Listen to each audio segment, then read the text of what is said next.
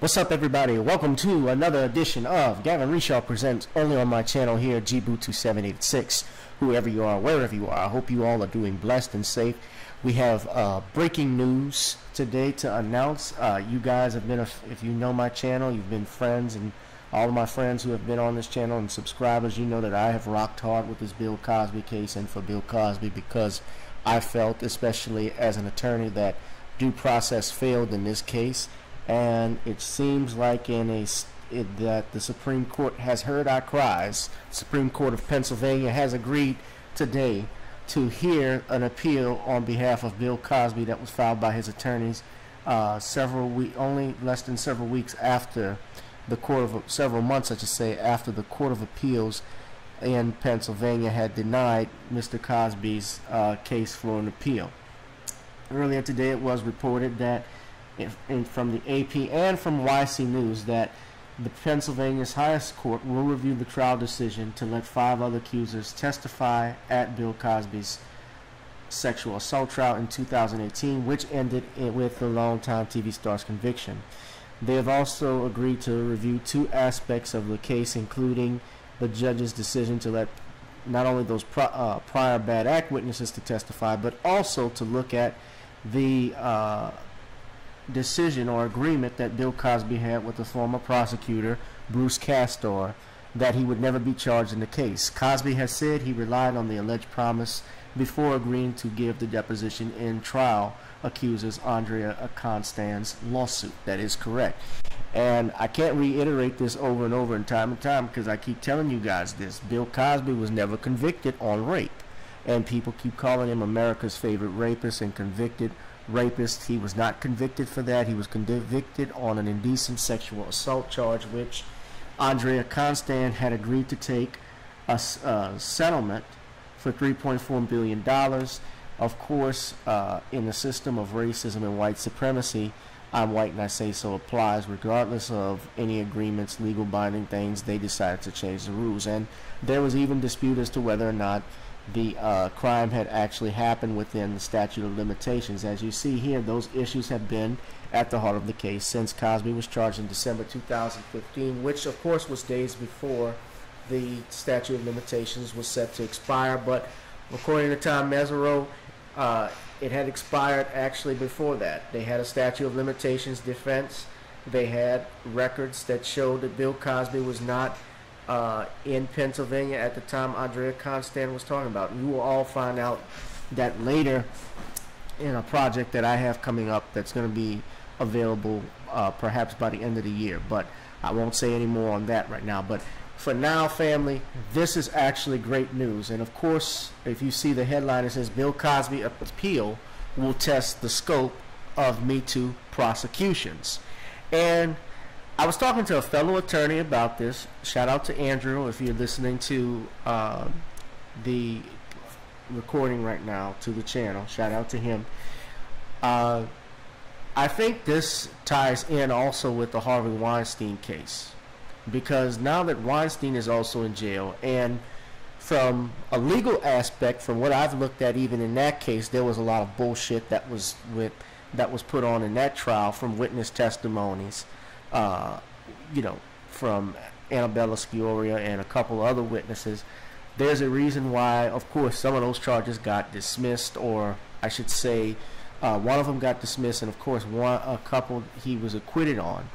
I think that was the fact that he got convicted was a ringer for, I think for the high court and others to consider, because a white man is now in jail. Well, not even a white man, but a Jewish man with money being accused of sexual assault, and on the flimsiest of evidence. There's no rape kit, there's no DNA evidence, nothing at all. And Bill Cosby, of course, he was the poster boy for all of this, because he was the biggest star out of all of those that have been accused of this. Now, of course, earlier it was reported that Danny Matheson, the guy from That 70s Show, he's being accused of rape.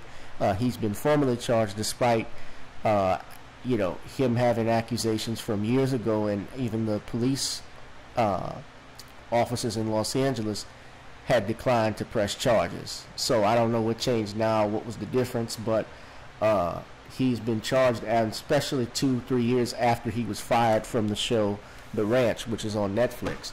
But yeah, but Bill Cosby, this is a great victory for him. The fact that they're going to hear it now, what happens at the appeals hearing remains to be seen. Bill Cosby's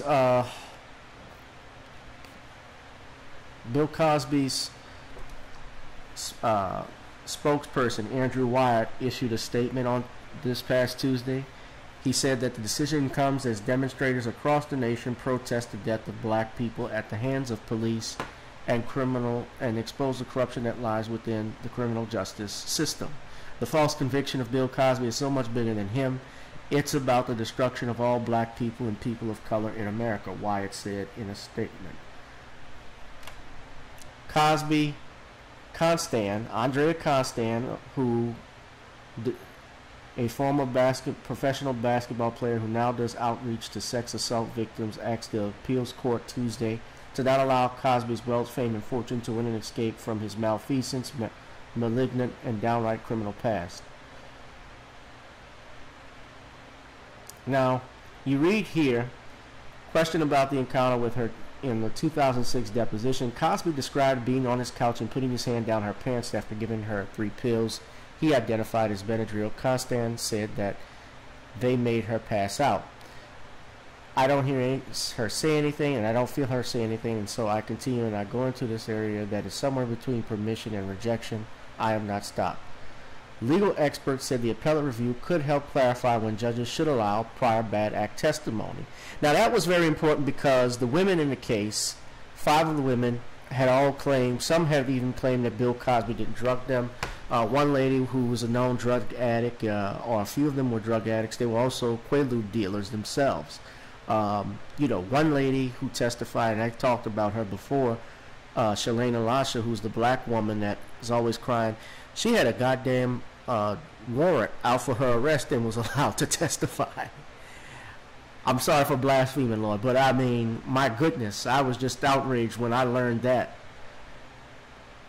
You know, that should never have been allowed, and I hope his attorneys are going to mention that. Some legal experts have commented on this. Let's see here. Lawyer Brian Perry argued in the appeal that letting other accusers testify in Me Too cases flips constitutional jurisprudence on its head, and the presumption of guilt rather than the presumption of innocence becomes the premise. Absolutely, the presumption of guilt is certainly there. And this judge, who was the trial judge in that case, Stephen O'Neill, he allowed the 5 other women to testify in the second trial, but previously, as you see here, the previous trial in 2017, he only allowed 1 to testify. So where did he come up with that idea to let 5 more accusers testify rather than 1? How did he make that judgment? And he provided no decision to Bill Cosby's defense attorneys, no reasoning to the defense attorneys, I should say. This was explained in my interview with Scott Ross. You all should check that out on the YouTube channel as well. I'll post a link to it. But yes, I certainly, and O'Neill alludes to, obviously, the prior bad act women in his post-trial opinion. He also admitted this in the sentencing. In each instance, he met a substantially younger woman, gained her trust, invited her to a place where he was alone with her, provided her with a drink or drug, and sexually assaulted her once she was rendered incapacitated, O'Neill wrote in his post-trial opinion. These chilling similarities rendered their testimony admissible. There's only one problem, though. All of the women did not say Bill Cosby drugged them. One lady who was allowed to testify, her name escapes me right now. I'm sorry, ma'am. But she admitted that she had came to Bill Cosby's party with a girlfriend, I believe previously high already, and could not testify as to whether Bill Cosby had drugged her or not. Other women were allowed to testify. To mention one lady who stated that she just wanted to put a rapist behind bars or something along those lines, which Tom Mesereau had immediately jumped up and wanted a mistrial. The judge denied that. He denied the mistrial the first time when Shalane and Lasha told Mr. Cosby, "Do you remember me?" And right then and there, and this was on the witness stand. As you know, in the in criminal justice system, the defendant has a right to against self-incrimination, meaning he doesn't have to answer any questions unless he wants to testify at trial, which is his right not to. And so by her mentioning those statements and making that claim in front of the jury, it was certainly prejudicial. And I think that all of this stuff needs to come out. You know, so this is a big victory for Bill Cosby. All we can do now, family, is just stay tuned.